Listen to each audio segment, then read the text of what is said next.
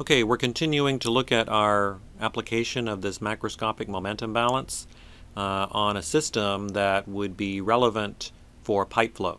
So we have this disk of fluid of width dx and cross-sectional area of a sub x. A sub w represents this wetted contact area with the wall of the pipe. And then we have Vx and pressure P, velocity Vx and pressure P entering the control volume, and velocity Vx plus dVx and P plus dP pressure at the exit of the control volume. And so now we're looking at the sum of the forces on this control volume. So we found one already, which was the net pressure force acting on this control volume. So now we're going to look at another force, gravity. And so the net gravity force is equal to rho gx times the volume. So gx is the x component of the gravitational acceleration vector g. So remember that we're looking at the x component of these forces, and then ax dx represents the volume, because remember gravity is a body force, so it acts on the volume. So the cross-sectional area times this width is basically the volume of this disc-shaped control volume. Okay, so now let's try to get an expression for this x component of the gravitational acceleration. So remember, if we draw our gravity vector pointing downward, subject to this coordinate system where x is along the axis of the pipe and z is orthogonal to that, so we can express the x and z components of the gravitational acceleration as follows here, as shown here. And let's call the angle here at the top of this triangle theta. So that would be basically the angle, a description of the inclination angle of this pipe.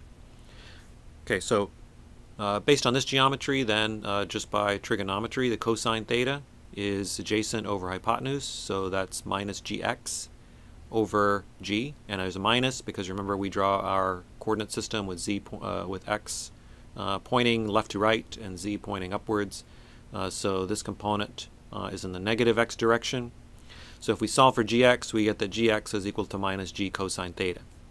So now we can substitute that into this for the x component of the gravitational acceleration. We get that dF gravity is equal to minus rho g cosine theta ax dx. Okay, so that's fine, but we could make this a little more useful. And ultimately, when we express, remember, changes in potential energy, we typically associate those with changes in height. So ideally, we'd like to have that expressed instead of using variable x that is mapped to this coordinate system relative to the pipe axis. We'd like to have that in a coordinate system that maps to a coordinate where z, or some variable, represents the position in the vertical direction. And so basically we can call that z prime. And I call it z prime because I already use z to be orthogonal to the x component here. So this is shown here more clearly. So we have our angle theta, as we drew here, that represents the inclination of the pipe. And so if I have two points along this line that's in the x direction, say x1 and x2, then the vertical component of those positions I can express by coordinates z prime 1 and z prime 2.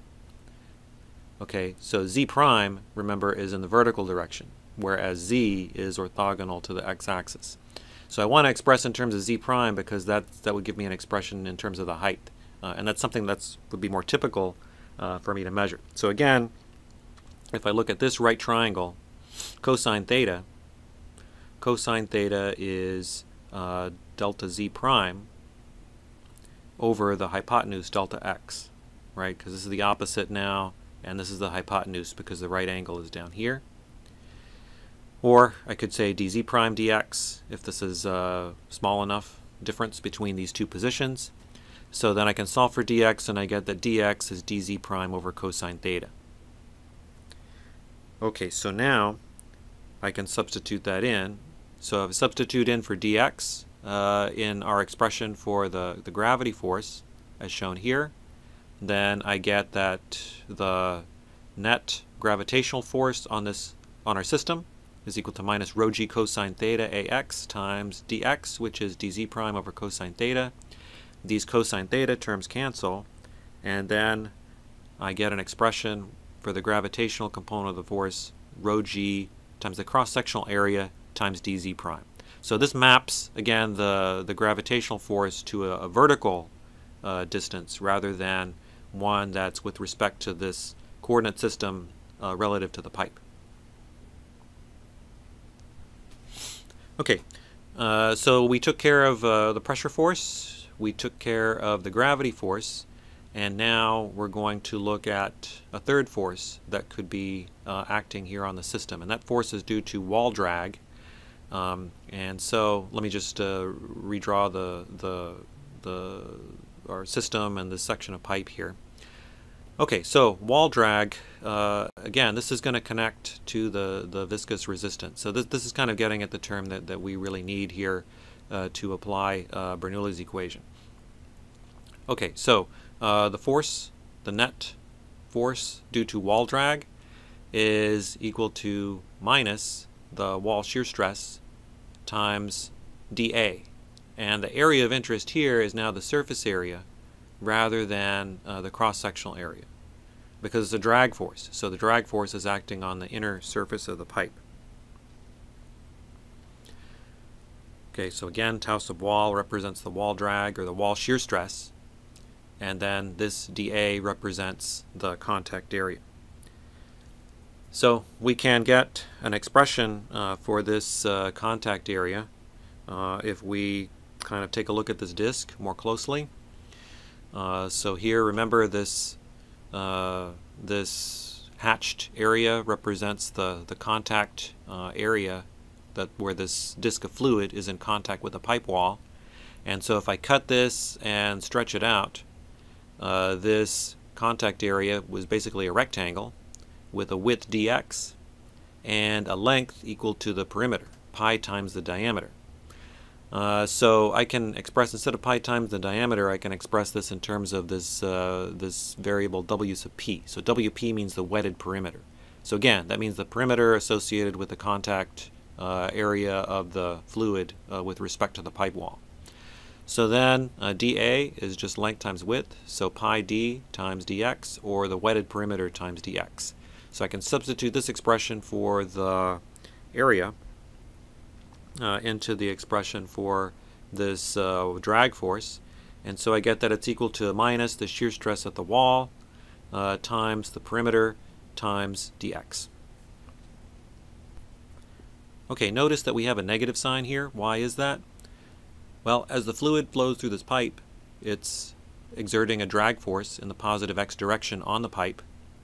But we're not interested in the force on the pipe, we're interested on the forces on the fluid.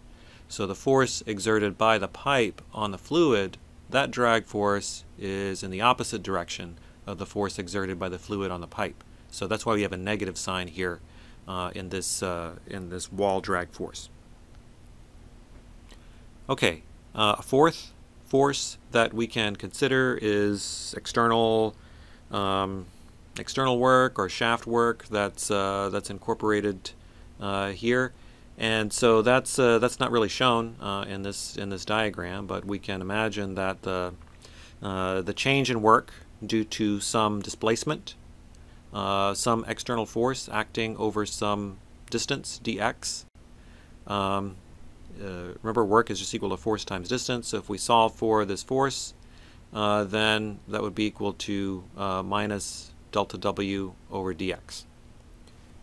And remember, the sign convention that we have for work is that work is positive if it's done by the system on the surroundings, and it's negative, has a negative sign if it's done by the surroundings on the system.